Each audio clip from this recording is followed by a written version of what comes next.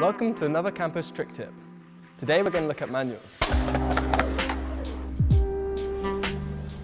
To do a manual, you've got to put the majority of weight on the tail, so the front wheels are in the air. Finding a balance point is really important, as this will make your manuals longer and improve your skate balance in general.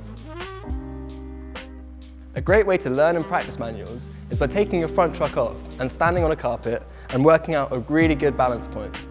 This is my favourite foot positioning, but expect to adjust your feet to balance. You can also try nose manuals. This is where you repeat the exact same thing, but on your nose.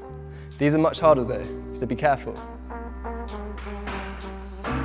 These are an essential part of skateboarding and also a lot of fun.